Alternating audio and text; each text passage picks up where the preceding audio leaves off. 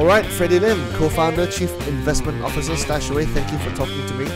I guess this discussion was precipitated by, well, I'm an account holder, so full disclosure here.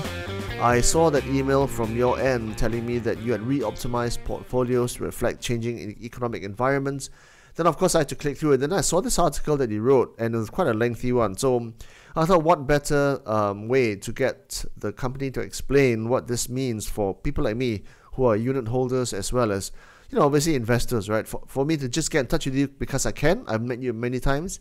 We're quite friendly. So I thought it'd be nice for you to come on to the podcast and explain what it is that you're doing with this re-optimization. And I think the first question is, what triggered this decision to re-optimize the portfolios? Because the last time you did it was, I think, 3 years ago. No, in fact, let me just correct myself.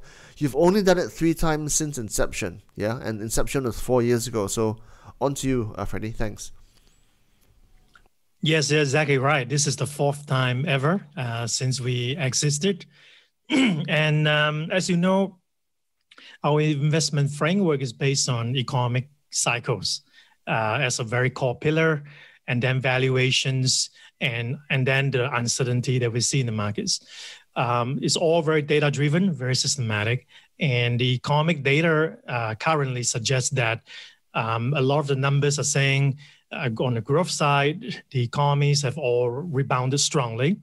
The only downside is that in the US in particular, inflation momentum is a little bit more on the high side, and I think investors need to start preparing for it. The good news is the rest of the world, actually, the inflation pass-through is still very benign. It's very coming off a low base, very manageable. So it's an interesting mix where US, more inflationary momentum, global, healthy, no problem, both rebounding in growth. So that opens up a lot of opportunities for growth and also for buying protection against inflation. Yeah, so the previous portfolio balance was described as an all-weather one, right? So all-weather one means you don't really know what's happening. Is that right? All-weather means, if it goes this way, then you're prepared. If you go that way, you're prepared. This one seems to show that you have a clearer direction on where markets are headed. So can you explain what does all-weather mean? What does an inflation-biased portfolio mean? And I guess what is this direction that we're heading into? Well, an all-weather strategy was invoked last year in May 2020.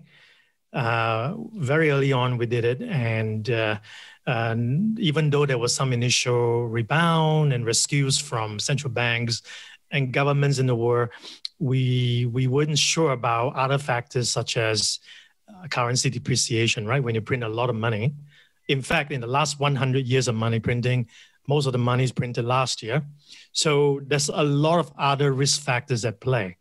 And hence, we felt that, the data suggests that the amount of uncertainty is too high to take a very affirmative action.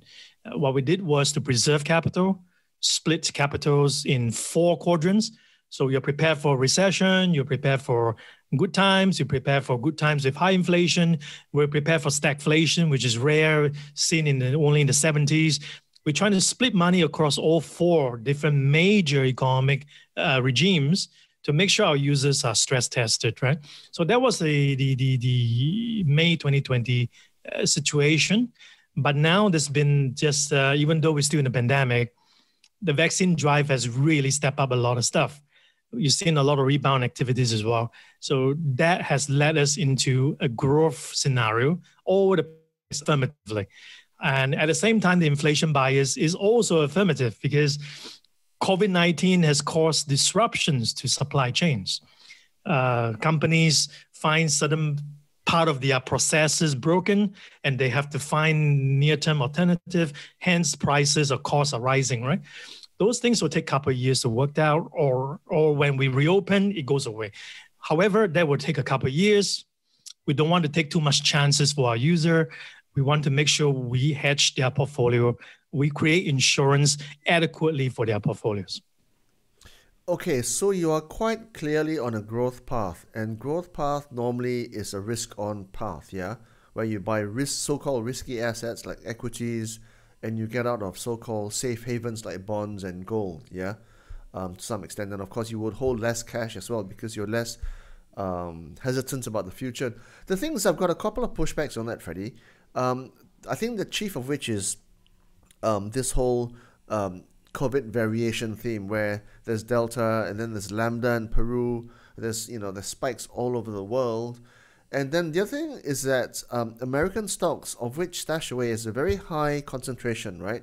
American stocks are at a very, very high level already. They keep on charting new record highs, right? I think the S&P crossed 30,000 a few days ago. And there's people calling for the for the various indexes to also go higher. But there seems to be less room on the upside than there's room on the downside. So are you putting... I think I'll address your question into two. I think it's a two-question series here. Okay. Let's address the first one first. The first one, your question was... the spikes. Yeah, so you have some disagreement on the variant, right? Well, I don't know. You see, because we're stuck in the middle. We don't really know what's happening in terms of... Yeah, the thing is that you got to look at the vaccination rates, and Malaysia is still challenging. Japan is still slow, but if you look at the data, especially in the major economies, US is fantastic. And it's proven that the Pfizer combination, the Moderna combination is very effective at recovery rates, even with the variant, especially with Delta. Overall, it's a tug of war still. But the vaccination rate, the moment you get it to 75% across most countries, you're going to see very, very big differences and changes in policies. Right now, we're not there, but the market is not going to wait for it. The market looks forward very quickly because the information is public, right? So that's how I view it. And even though you're right, there's all these challenges with the variants, especially with Delta, right? The market looks forward past that and say, wow, I'm going to be at 75% vaccination rate across most population at some point. That really opens things up. So you see REITs start outperforming, and they have. Why would they do that? Because investors are looking at something called a sector rotation, right? Out of tech, something more traditional and more heavily affected by the pandemic, which is REITs. Hotels, airlines may be a bit more challenging to really reopen, but REITs is a nice like traffic at the mall. People start thinking about it as coming back soon, even though it hasn't really happened. Lots of setbacks, right? We open, we reopen, we close, but the market looks forward. So that's what prompted us to interpret the data this way. I hope that makes sense. Huh? I'm agreeing with you, but I'm looking forward. I see. Yeah. Well, I think definitely the market is very, very forward-looking. It's a forward-looking indicator as opposed to say GDP, which looks backward. So by correlation, that means if you think that things are going to grow, if you think things are going to be recovering, if you are now much more, convinced in your direction, does that mean returns will also be better? If you're careful with the inflation bit, which is why we do it, because because the situation is weird, right? The pandemic is still around. The COVID disruption, the supply chain is still around. So if you're not careful with your asset allocation, you're not prepared for hedging, you will have your earnings diluted because of inflation. You got to be very careful. So that's why, our portfolio, you see a bit more towards energy, a bit more towards consumer staple, which is food, beverages, the more inelastic demand stuff, things that's more in the eye of the fire for inflation, and it's going to be so for a few years. We sort of invested in that in this round. You got to be a bit more you got to get into the nuts and bolts and to find the right protection. Gold, which we have for like forever, which is a good inflation hedge, but we're drilling down in this re-optimization, meaning we're broadening the inflation protection to places where we think can offer both growth opportunities and inflation opportunities. So for example, commodity exporting countries are going to do well, right? If this inflation stays and if growth and demand sustain, right, in this period, that means Australian equities could turn around. There's a lot of things that you can do to broaden your portfolio's dimensions. So that is exactly what we're trying to do. We believe in growth. The road is never always going to be smooth. It's always going to be bumpy. So you're always going to buy some protection here and there. And the inflation bit, the risk is getting higher. So we prepare you for it. I mean, the market can still have a correction even in the middle of a recovery. This is very common. So we always want to urge user review a risk level, always maintain enough protective assets as well. Even though it's growing, it's not like, 100% going to be stocks, right? We always have to have some mixture, right? It's just pulling different levers to balance the portfolio. If you see what I mean. Yeah, I think that's what you mean by having effective inflation insurance. That's the phrase you use in your article, which I'm quoting from. I presume for a lot of investors in Stashaway, they would have their staple EPF, then they might or might not have a property, and then they have their Stashaway. And I think a lot of Stashaway investors are quite young, either quite young, fresh graduates, or first 5-10 years, or then there's the kind like me, who are like still trying their way around. And then there's an older crowd. I know quite a few of them who have put a substantial amount of money into their portfolios, right? Maybe just give a reflection of your Stashaway client profile, and for people who are not so diversified, like for other more savvy investors, how do you give them this effective inflation hedge? Sorry, you mean we're giving them through the Stashaway portfolio, I presume because you're giving them this protection within the portfolio, and you're not allowing them. Well, you're presuming they don't have that ability to hedge outside of their Stashaway. Yeah, you can see that they will get Australian equities, they will get consumer staples in the US. They'll get a bit more energy exposure, even though energy exposure will reduce the ESG score slightly because we're just having a little bit of it.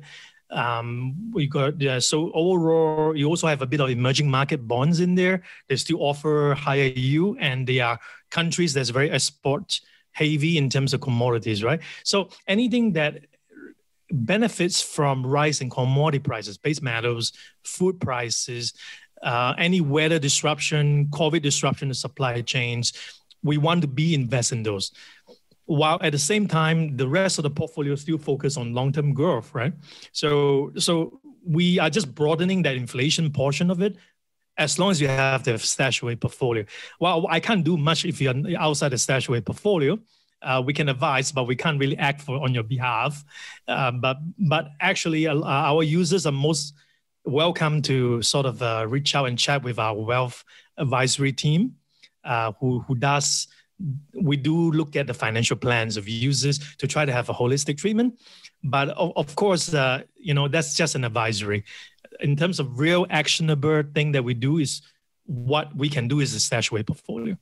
Yeah. Do you optimize your portfolios as a reflection of your client profiles, or do you do it anyway as a standard because things are changing? Because obviously, not every investor is the same, right? And the only thing you know about them is the risk profile will be different. Yes, that's a very good point. Yeah, and also the goal time to their goals. So, for example, for the same person, if I have a long-term retirement goal of 40 years from now, I have a lot more time. I can take more risks, right? Because I have time to recover.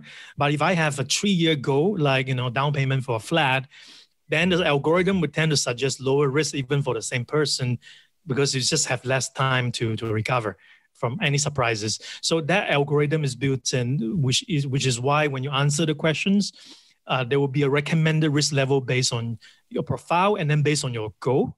What are you investing towards? Of course, if you choose general investing on our platform, it's just your natural risk profile because we don't know more of. If we have more information, we can drill it down.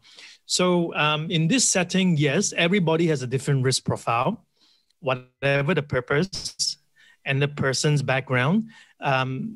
If you want to take risk further than our recommendation, you do need to show more proficiencies in the background when it comes to investing. If you want to take risk down, by all means, you're welcome. So really, when we always urge user, if you're not comfortable with something in your portfolio, don't think about the tree, but think about a forest. It's because we are packaging the whole forest for long-term potential, right? If you're uncomfortable with something, maybe it's a risk level that you should be adjusting to. Adjusting lower, higher is up to you. You have that choice. Now, every portfolio, even though they are different risk level, they are managed the same way, meaning, yes, I may have different varying amount of inflation protection I will buy or sell, but it's all a function of what's my risk point, right? The higher risk guy will be always investing more in equities, but in this case, you invest in Australian equities now, in energy equities, small cap, and even the staples, but you'll be more equity focused. But the lower risk point will have fixed income, right? But to protect from inflation eroding your purchasing power of your fixed income return, you now find that you buy some gold, you buy some inflation-linked bonds, maybe global ones rather than US ones.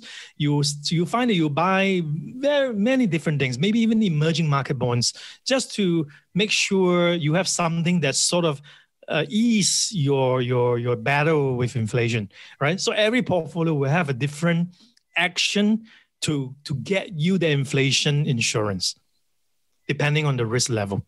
Okay. A quick word from you, Freddy, on Asia, right? Asia Pacific seems to be struggling with COVID. It's not recovering as fast as America, whereas North America seems to be on a different growth path. How do investors navigate that? There's no other way than diversification. You have to invest in America. You have to invest in Europe. They are reopening faster. Policies are looser. If the risk is they have set back, then they close again, but they are taking a chances earlier than Asian countries. In Asia, you also have to stay invested. We have a different growth path, right? For example, even China, even though there's this antitrust measure against tech, it is preparing China for a healthier ecosystem going forward, less kingmakers concentrated in a few hands, level the playing field, more consumer data protection, less leverage in the system, more systemic risk being managed, short-term headwinds, long-term potentials, right? So you always have to say, not every line item in my portfolio will have to do well at all times. Some items may have to fall, and I'm buying it every month. I'm dollar cost averaging into it when it's down. That's great opportunities for later, but I can do so because there's other parts of the portfolio that's making money today that offsets it, right? So we think about it as a package. You cannot just say Asia versus US. We got to invest everywhere as much as we can. I think that's the only free lunch is diversification in finance. Okay. Well, I'm glad you brought the whole idea of falling, because this is my question as well, right? China regulatory risks, because you have got a fair proportion of the portfolio in China tech and China big tech, which is kena hantam now lah because of the government clamping down on Didi, and of course Ant Financial was also postponed. What is your view on China tech in the context of the regulatory risk, and is that still a long-term portfolio holding for your investors? Well, just a qualifier. Our holdings in China innovation stocks range from 3% of the portfolio for the lowest risk to a maximum of 20% for the highest risk portfolio. And in fact, only one portfolio has 20. The other ones goes to 12 and then below. And I'm talking about the allocations up to July 21st, before the latest re-optimization. In the latest, is roughly similar. So what it means is that the allocation to China tech itself, we recognize as high potential long-term. We also recognize it's a highly volatile asset class. That's for sure. When things don't go well, it can drop quite substantially. We know that. And that's why it's really meant for higher risk profile for the users. If you are concerned, for our users on our platform, if you are concerned about the amount of China tech you have, it's really a question about your risk appetite versus that one. And if you're not comfortable, bring it lower, right? So I just want to bring it back. But in terms of answering the question, the headwinds is real. This year, we will see China tech struggle. But, the way I think about it is you can't always buy the high, right? Like you said just now in one of the second part of the last question, which we did not go into, S&P is all-time high, I can say the same. Is that you can't always keep buying something that has been doing well recently. At some point, you're going to buy something that's not appreciated by the market so far. You are positioning yourself, you're planting a seed, your next seed for the future returns. Return don't just come from trend following, right? You always have to think about different pockets of return coming from different places. And so China in the long term, and maybe even in the medium term, say 5 years, if you look at China government's plan, it's still revolving around technological revolution. 5G networks going to be built up because of competition with the West. The US-China trade war is not US-China trade war anymore. It's it's China versus the West, right? They no longer can rely on the West for parts, chips, for example, supply of parts for their technological industries, because of the trade conflict, the tension. And so China will build out its own, and just in semiconductors itself is the same. They're going to build out their own. As an investor, just in these sectors, you now need to think about the whole world ecosystem will be broken into two. One that services China's new aspiration, the other one that services the US. And all the companies will have to find ways to track carefully between the two and not get caught in a crossfire, right?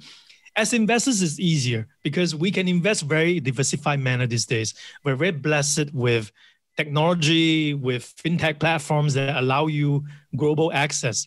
So this is one of the blessings of our generation, and we should take advantage of it, right? So I would say that the outlook for China tech, medium to long term, is phenomenal. Near-term headwinds is real as well at the same time. So it's a matter of having the right amount of exposure to that you can hold in your portfolio and be resilient in the long term. Again, going back to your risk level, revisit that, bring it lower if you think you really don't, you felt antsy about it, bring it lower, bring the risk lower.